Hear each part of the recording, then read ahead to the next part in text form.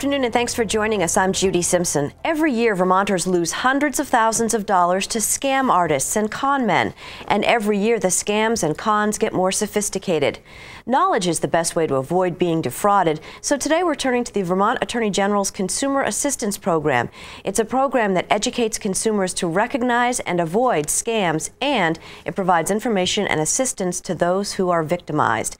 Joining me is Janet Murnane. Janet is an Assistant Attorney General and the Director of the Consumer Assistance Program. With her are two UVM students who work in the program as part of its service learning class, Courtney Cunningham and Lucas Austin. Thanks so much for being with us. Let's start with a little bit of background on the Consumer Assistance Program and how the UVM students became involved in the program. Janet. Well, thanks for having us, Judy. Sure. So the Consumer Assistance Program is known as CAP, and it's been a joint program between the University of Vermont and the Vermont Attorney General's Office for over 35 years, so it's a real success story. And we do a couple essential tasks.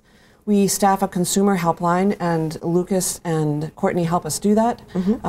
Courtney is a senior public communication major, and Lucas is also a senior public communication major. And Courtney is an intern with our office. She's actually helping us prepare some outreach materials.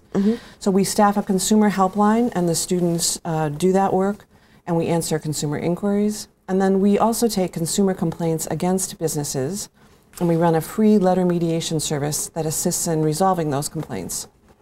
And this program is the way that the Attorney General's Office keeps track of what's happening to consumers in Vermont.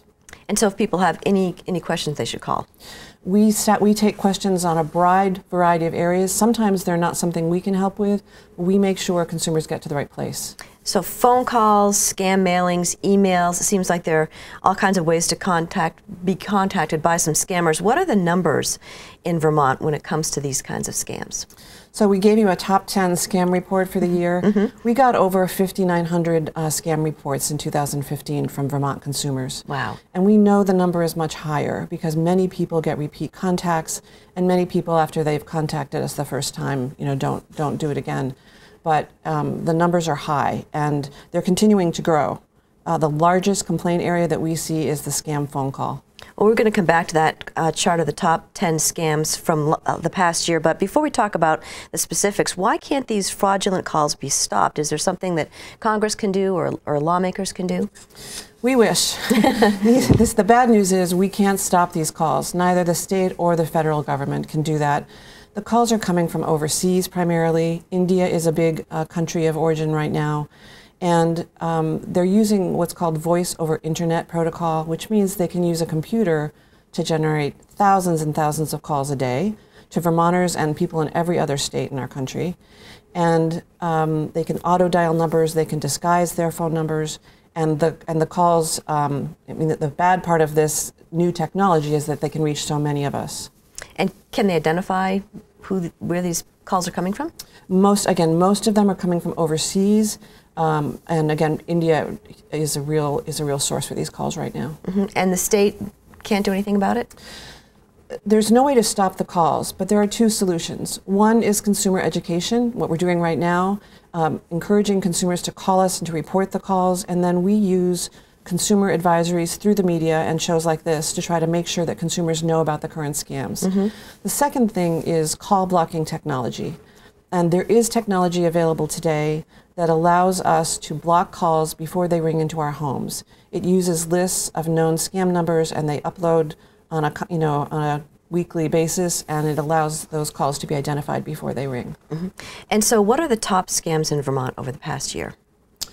Well, the sweepstakes scam is one that continues to plague us. So it's not new. This is not a new scam.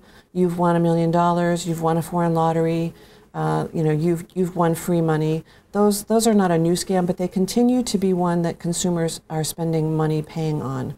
And it particularly affects seniors, so it's of concern to us. Well, who doesn't want to win money? Free money. we wish, right? And so I think we have an example of one of the scam calls we're going to take a listen to. Hello. We have been trying to reach you. This call is officially a final notice from IRS. Internal Revenue Services. The reason of this call is to inform you that IRS is filing lawsuit against you. To get more information about this case file, please call immediately on our department number 202. 864-1176. I repeat 202-864-1176. Thank you. So I take it that wasn't the IRS. That right there was not the IRS. So actually, at the Consumer Assistance Program, in 2015 alone, we received 3,000 calls from Vermonters reporting that they've been threatened by the IRS and about a lawsuit or possibly even being arrested, which is... That's pretty scary. It can be scary. And as we heard on the recording, what we heard was a robocall, but there also are live callers. And those can be pretty scary. They're very real, they're very professional, and what they do is they give you a deadline to pay, and if you don't pay, you can face arrest. And so there are some Vermont consumers that are obviously frightened, and they do pay. And so what we really want to tell Vermonters is that the IRS will never call somebody to threaten a lawsuit or arrest. And another thing to really note is that the IRS will never ask a consumer to pay via money transfer, or excuse me, a wire transfer or a prepaid card. So those are all red flags. You get a phone call first from the IRS, but then when they start saying that you owe money or they're going to arrest you, those are all red flags. Big red flag. So the IRS scam is the top scam in Vermont during the past year, and a host of other phone scams are also on the list. Rounding out the top 5 are debt collection, computer tech support, phishing, and lottery sweepstakes. The Consumer Assistance Program also tracks how much money is lost in these types of scams. Janet, how much money did Vermonters lose last year? Vermonters reported losses in the hundreds of thousands of dollars to us, and it happens through every means. Wire transfers through companies like Western Union, bank transfers, credit card losses, checks, many different means. Mm-hmm. And I guess, Courtney, you've come up with a graph that kind of illustrates that? I have, yes. So as you'll see from our graph, consumers lost over $425,000 last year through different bank or wire transfer scams. And as Janet mentioned, even in sweepstakes scams, which aren't new types of scams, consumers still lost over $100,000 last year, and we really expect those numbers to be much higher. This is just what was reported into us. And so are certain people targeted for scams more than others? So these days, everyone's a target. If you've taken out a loan or if you've applied for a credit card or bank online, but really senior citizens are the biggest target for these scams. They're home and they have money, and so they're particularly targeted for sweepstakes scams or imposter scams. There's also a new trend now where businesses are being targeted. Can you tell me a little bit about that? So in these types of scams, someone working for a company will receive an email that appears to be from the CEO or another high-ranking professional, and they ask them to complete a money or wire transfer and move some money into a different account. So they make that transfer, and then by the time that they realize that the transfer wasn't actually, the email wasn't actually from their boss or a legitimate person from the company, it's too late and the money's already been picked up and the money's gone. Mm-hmm. So we recommend that businesses always have an internal verification protocol before making any type of transfers like that. Also, fake invoices too are a problem? Mm-hmm. Yes, definitely, where they'll receive an order for goods or services and they don't actually have the, it's not a legitimate order. So Janet, what's the best advice for spotting a scam, or what are some of the tip-offs to a suspicious email or phone call? So for phone calls, we still encourage people very strongly to get on the Do Not Call list, the federal Do Not Call registry, because then you know that it's not a legitimate telemarketer calling you if you're getting a sales call. You know it's a scam if you're on the Do Not Call list, and you can hang up and not engage with that caller. How do you get on that list? There's a federal registry, and you can call in with the phone that you want to register, and you can also write to them with your phone number. Mm-hmm. What about robocalls? So robocalls or automated calls are a big issue. They are largely illegal. There's a few limited exceptions. You might get a call from your airline about a cancellation or a school closing or your pharmacy. Those are legal calls. And also political calls in this season are legal. But other than that, robocalls are illegal and you shouldn't be getting one. And if you get one, you can hang up. And so, as we discussed, neither the IRS or any federal, state, or local official is going to call you and threaten to sue you or arrest you. The government does not call and threaten to arrest you. Last year there was a scam here in Chittenden County called the jury duty scam, and they said they were the local sheriff calling and threatening arrest. We worked with the sheriff's department to get the word out and do some media advisories. Again, the police, the IRS, the FBI, they do not call you and threaten arrest. What about card member services? Many of us have gotten this call. I know I certainly have. If you get a recorded call from someone saying it's card member services, they're pretending to be your bank, that is a scam call. You should hang up and not engage.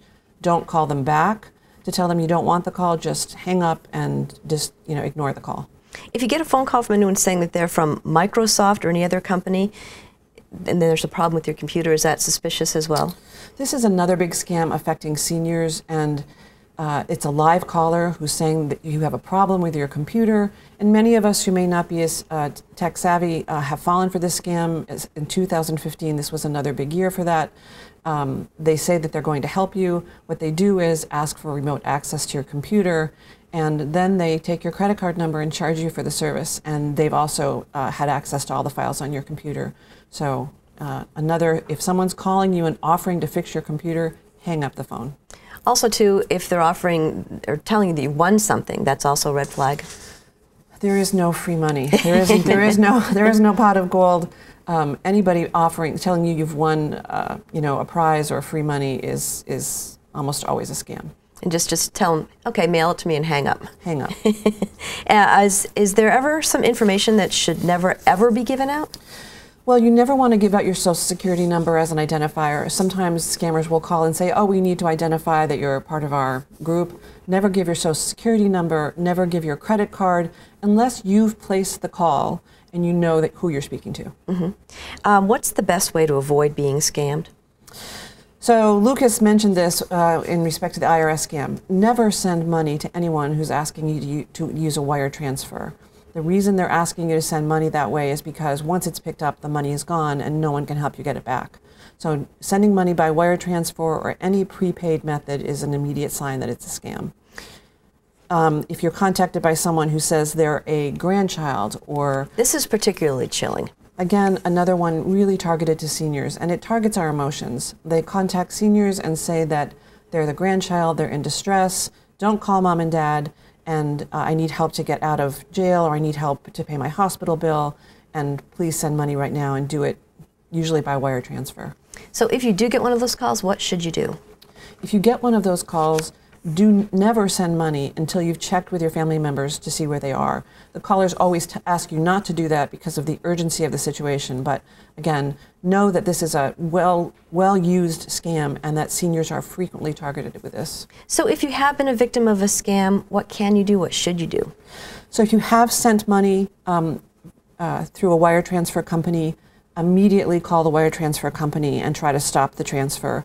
They will assist you if you have your information, and again, you can find out whether or not the money's been picked up. So if you've sent money that way, immediately call.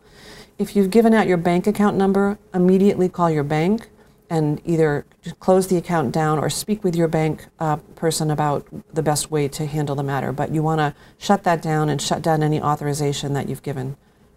How can Vermonters contact the Consumer Assistance Program? We have a website. We encourage people to take a look at that. We have lots of information for consumers on scams and what to do if you have been the victim of a scam. And we also have a toll-free number in Vermont, and it's on the screen. And we just have about a minute left. Lucas, what have you learned from working in this program? Well, there are many horrible people out there that'll try and scam you. And, you know, if you ever have a question or anything, everyone in the Consumer Assistance Program is very friendly. So you can feel free to call us. But I think the most important thing that I've learned through this is to really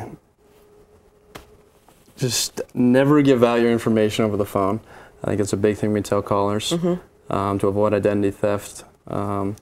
and to never ever wire money. That's huge. And if you have questions, call your banking place or call the Consumer Assistance line. Yes. All right. Well, I want to thank you all for joining us today.